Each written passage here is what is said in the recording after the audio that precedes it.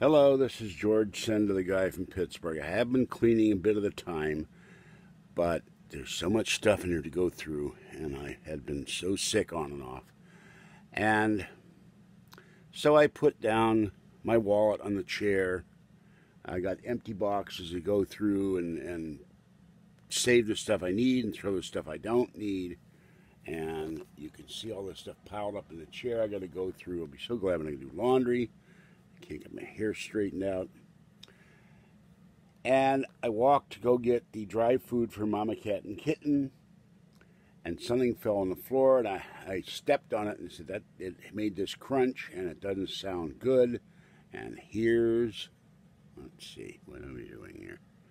Here's what happened. This is my iPhone 5S. It is now crunched.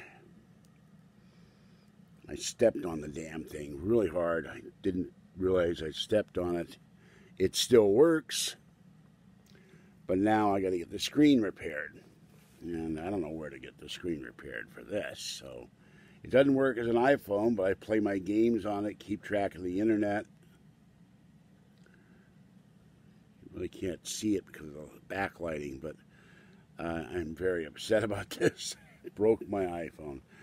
All right.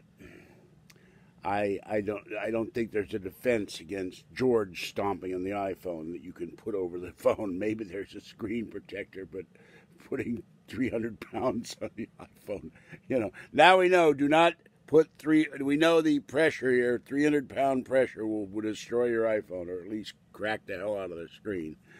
Oh, God. Well, it really cracked it, too. It's like a whole bunch of shards here, so see if I can shut that off, and you can, there you go.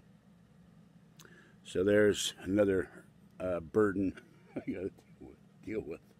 God.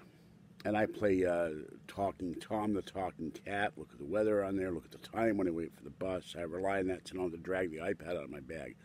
All right, this is George Senda, the guy from Pittsburgh. Have a great day and stay warm and safe out there. And I'll do another video in a minute. Bye-bye for now.